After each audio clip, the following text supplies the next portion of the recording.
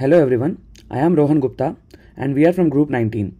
So we are here to present a research paper on EzBFT protocol, which is Decentralizing Byzantine Fault-Tolerant State Machine Replication. Coming to the content of the paper, we have introduction, then system model, protocol overview, protocol design, and we'll go to the evaluation and conclusion. And finally, we'll present our critique to the paper, which is weaknesses and improvements to the EzBFT protocol. Coming to the introduction, there are two types of failures in a distributed system. One is the crash failure, which occurs when the servers are stopped or crashed. And the second one is the Byzantine failures.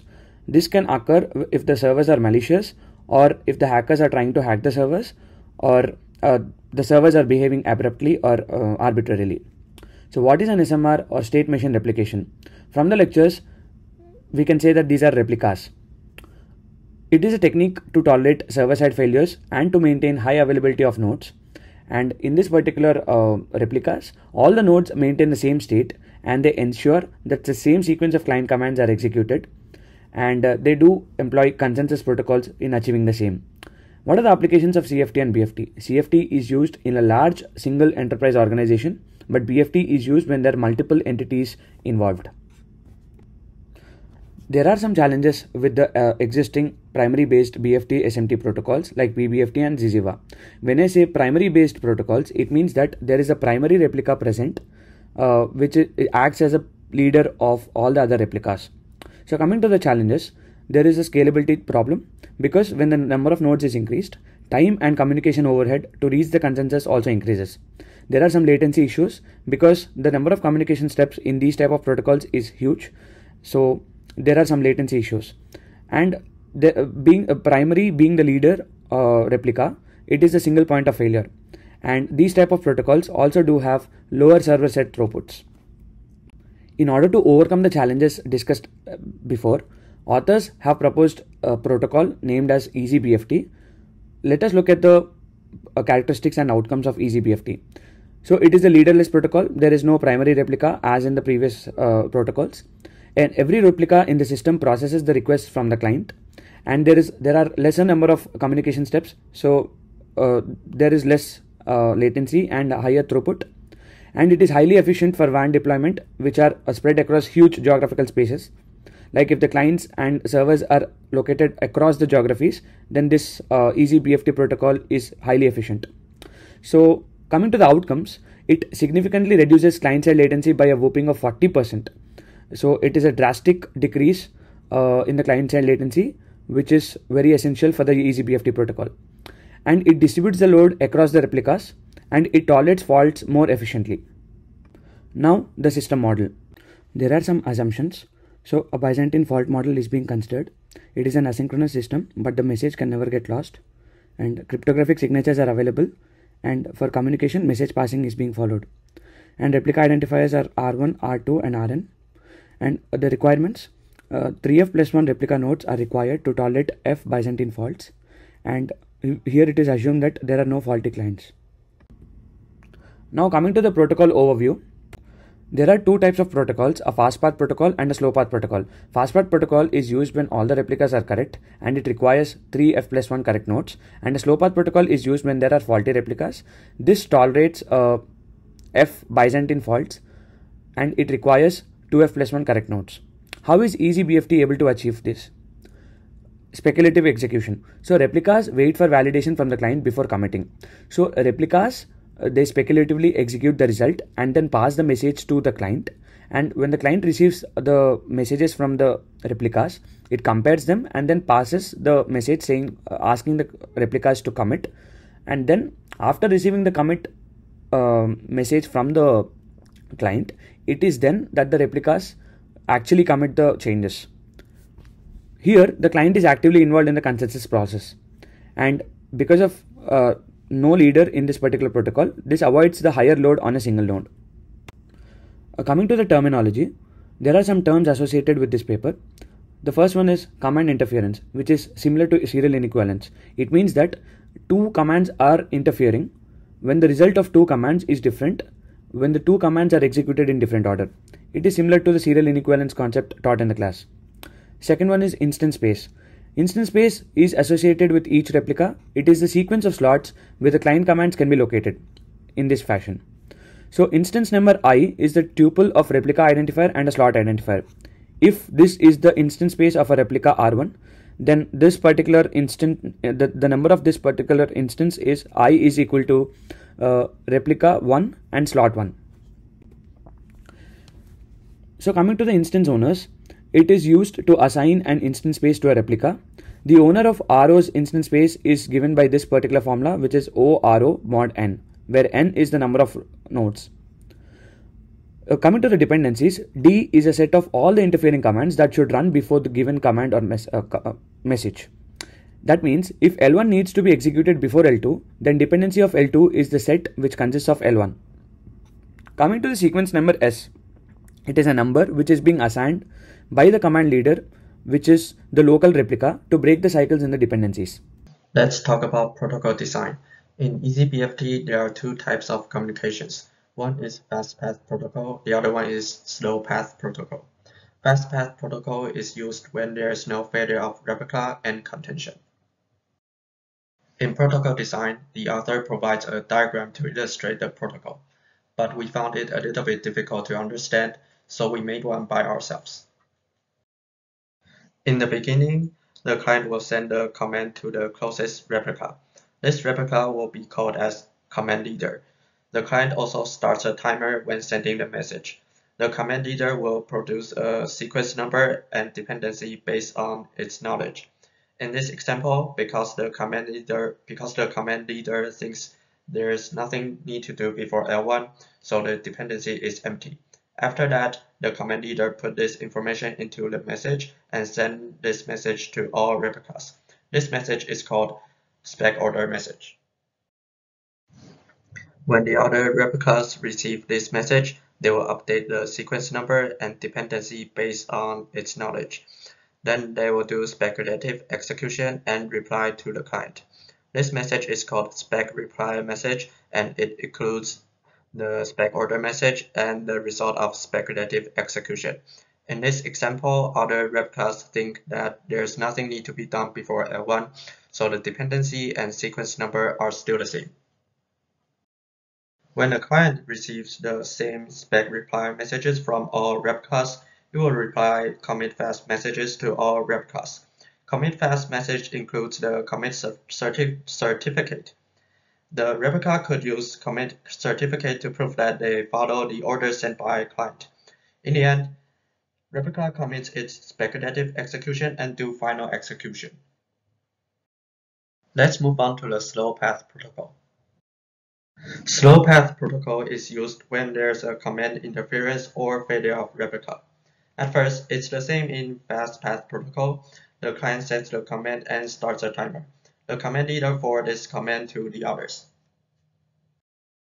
Then there's the difference between fast path and the slow path. When the client receives more than 2f plus 1 reliable messages but less than 3f plus 1 same messages, it starts to run slow path protocol. In this example, because other replica thinks that L2 should run before L1, so it updates the dependency to L2 and sends it back to the client. So the client now receives less than 3f plus 1 same messages. But why is 2f plus 1?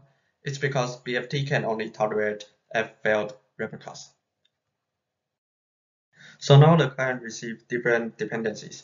The client will decide the final order, but how the final order is decided, the client will draw a graph and use topological order to form the final order. If there's a cycle like the example in this slide, one says that L1 should run before L2 and the other one says that L2 should run before L1.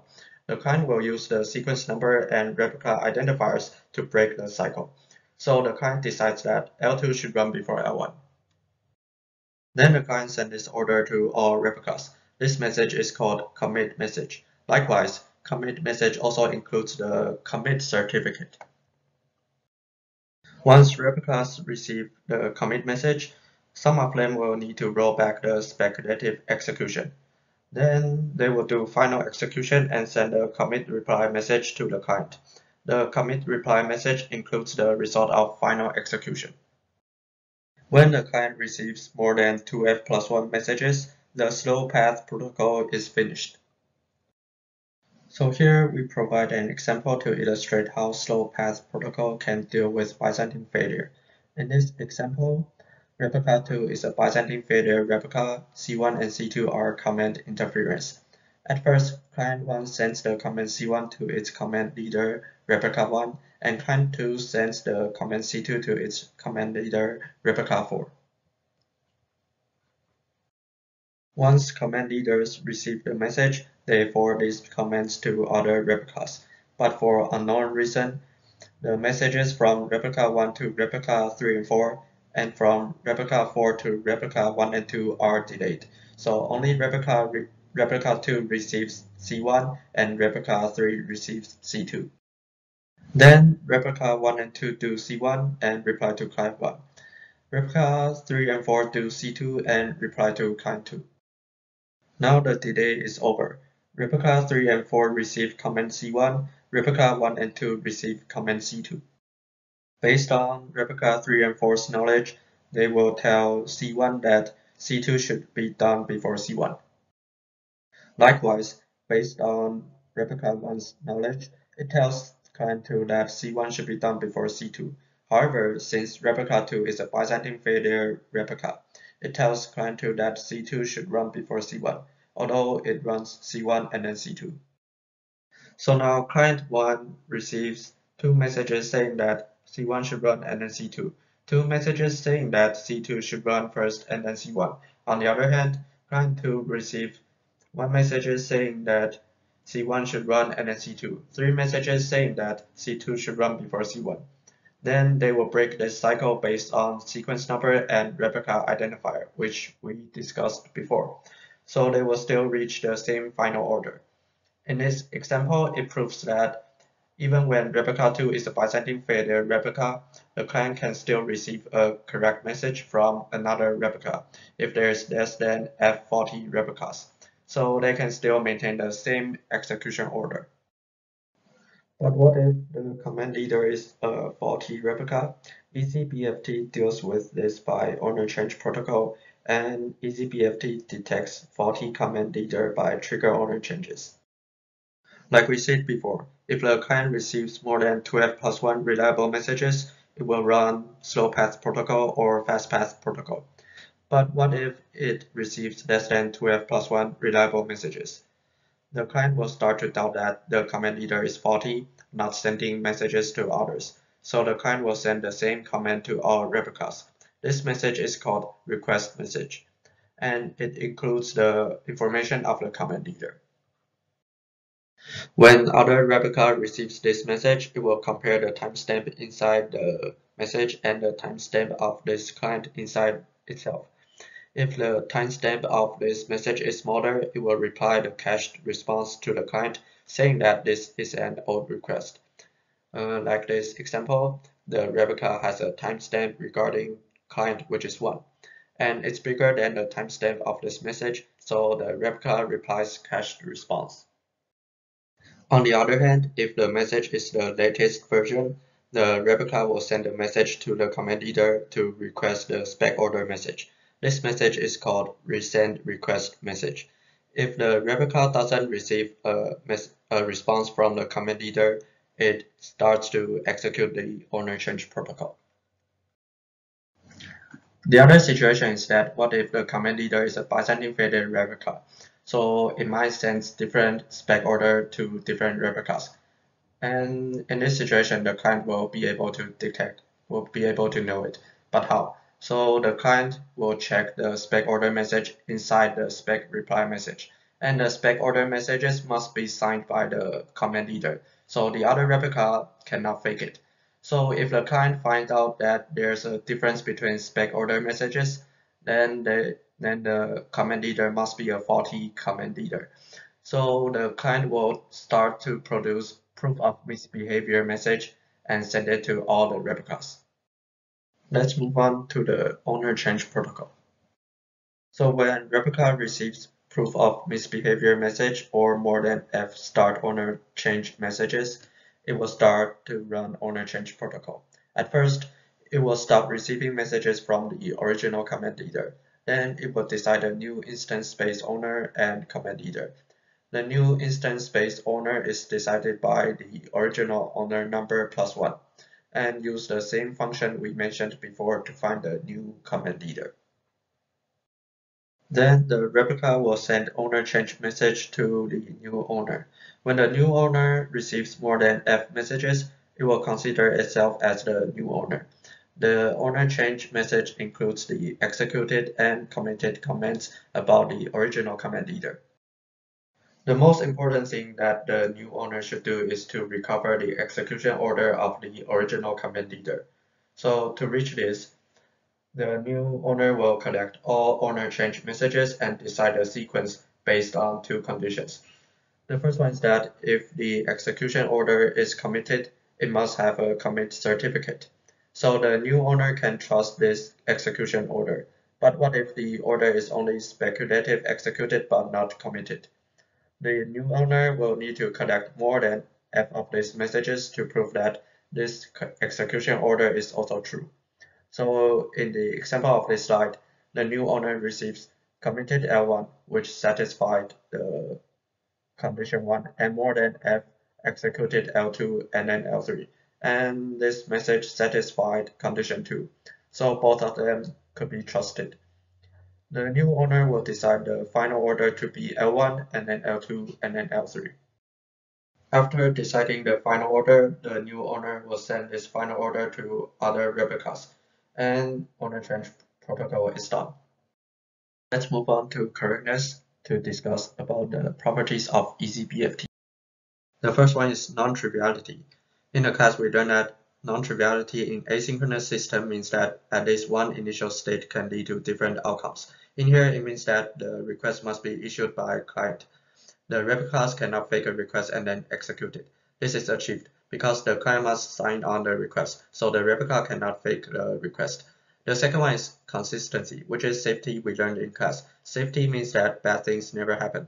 Bad thing in here is that if one replica commits an instance that includes comment C1 and the other replica commits the same instance, must only include comment C1. This is avoided in EzBFT because the same instance is only created by the same replica. And the other bad thing is that the execution order is different between replicas, and this is also avoided by slow path protocol. The third one is stability. It means that the new owner must commit the command which was committed by the original owner. And this is achieved by owner change protocol like the example inside this slide. The last one is liveness. It means that good thing should eventually happen. Good thing in here is that requests should be committed when no more than F failed replicas. As we mentioned before, if the client receives more than 2F plus 1 messages, it will start to run slow path or fast path protocol. If it receives less than 2F plus 1 messages, the owner will be changed until it can receive more than 2F plus 1 messages. Let's look at the evaluation part. Coming to the setup, EzBFT and its competitors PBFT, FAB and Ziziva are implemented in Go 1.1, and gRPC is used for the communication, and HMAC and ECDSA algorithms are used for the message authentication, and deployed the systems in different AWS regions using EC2 infrastructure. So coming to the definition of contention, which means that interfering commands, it is also defined as the number of it is the percentage of requests that access the same key concurrently. In practice, contention is always between 0% and 2%, and only EzBFT is actually affected by this contention concept. So coming to the client-side latency results. So in this experiment, there are 4 replica nodes in 4 AWS regions, that is Virginia, India, Japan and Australia. The primary is at Virginia and clients are co-located at each place. In PBFT, we know that there are 5 communication steps. In FAB, there are 4, and Ziziva has 3 communication steps. So if we look at the results, so we can see that if the primary is located at Virginia and the client is also located at Virginia, we can see that EzBFT, FAB, PBFT and Ziziva, all the 4 almost have the same latency because there is no advantage of EzBFT over here. But when the client is at Japan and the primary is in Virginia, we can see that PBFT has the highest latency, and then FAB has the highest latency, and then Ziziva, and then EzBFT. So we can see that there is a decrease of almost around 40% in the client-side latency for the EzBFT protocol. So authors propose to move that primary when there is a Byzantine failure in a primary based protocol. This actually increases the latencies due to the frequent movement. What is the effect of Byzantine replicas? In primary based protocols like PBFT and ZZIVA, a primary which is affected by a Byzantine failure actually stops the progress. But in a protocol like EzBFT, whenever there is a failure, it ensures that the correct replicas are continued using the slow path protocol which is discussed. So whenever there is a timeout, the owner change protocol is triggered and the pending requests will be taken. The next experiment is related to client scalability. The protocols were deployed in the 4 AWS regions as discussed in the previous slide, and the client-side latencies were measured per region by varying the number of connected clients. So if you look at the graph, if you look at the result, we can see that ZZIVA has an exponential increase in latency as the clients are increased, but whereas the EzBFT protocol maintains the low client-side latencies even when the number of clients is increased. It has a very low client-side latency. The next experiment is related to the server-side throughput. So what is a throughput? It is the number of requests processed per second. Given that the primary is in Virginia, whenever the clients are placed at Virginia, EzBFT performs slightly better because there is no advantage for the EzBFT. But when the clients are placed in other regions, other protocols do not have an advantage, but EzBFT outperforms in throughput by 4 times, almost like 4 times. This is the graph. So the reason being, all the replicas, irrespective of the region, they process all the requests from all the clients concurrently. Coming to the conclusion, so the motivation of the paper is to address the challenges of the existing BFT protocols like PBFT and ZZIVA in geoscale deployments. And the architecture proposed or designed is EzBFT, which is a leaderless BFT protocol that offers 3-step consensus and minimizes the latency. And the EzBFT delivers classic BFT protocol properties, including non-triviality, consistency, stability, and liveness as discussed in the previous slides. And we have seen that in the evaluation part, like it reduces the client-side latency by 40%, which is huge. Now we would like to answer the major questions which were asked in the class. So what is the problem or main insight of the paper? The problem stated is the PBFT and ZZIVA, which are primary based protocols, they have high client-side latency and low server-side throughput, and they're not scalable enough. And the main insight of the EzBFT protocol which is being proposed is it has lesser communication steps and it's a leaderless protocol and it is scalable, reliable, and fault tolerant. And what is the result obtained? As discussed before, EzBFT has achieved around 40% lesser client-side latency, and EzBFT has obtained 4 times the server-side throughput in comparison to the other protocols, and it also guarantees all the correctness parameters like non-triviality, liveness, etc. And how do we evaluate the system? We evaluate through experiments as discussed in the previous slides. Like in experiment 1 for the client-side latency, we deployed the 4 replicas at Virginia, India, Japan, and Australia, and PBFT, FAB, ZZIVA, and EzBFT are implemented, and client-side latencies were measured. And in the second experiment, server-side throughput is measured as the number of clients are increased. We would like to present our critique to the paper. So we have observed some weaknesses and challenges in the paper. So the paper assumes that the clients are not faulty, but whereas in real life, clients can be faulty. So the paper fails to address the problem. And the second thing is messages can be lost, making the system not reach to a consensus. Also, there can be a message flood. That means when there are too many messages passed, the system becomes complicated and complex. And when the distance between the replicas and the clients is high, then it can lead to higher latencies. For example, let's say all the replicas are sitting in the US region and the clients are sitting in the India region. So due to the huge distance and huge number of client and replica based message communication, it increases the latency. And processing on low performance clients can be increased when a lot of replicas are present, because clients have to do the validation on their part. So if the client has a low performance CPU or the processing unit, then there can be an issue if there are a lot of replicas and lots of validation needs to be done. So we would like to suggest some improvements to the paper. We are proposing a medium path protocol with region validators. When replicas receive commit messages from the client, they can communicate with each other to check the client's correctness. As per EzBFT, it is not yet implemented because the faulty clients are not considered in in this particular protocol or in this particular paper. We can have a separate category of nodes named as the region validators, which means that for each region there are designated region validators or nodes which are designated the task to verify the consistency of spec reply messages which are received from the replicas of that particular region. So this task is being done by the clients in the present EzBFT protocol, but if we follow this region validators node idea, this might decrease the latency of the EzBFT further. So that's all we have. Thanks for listening.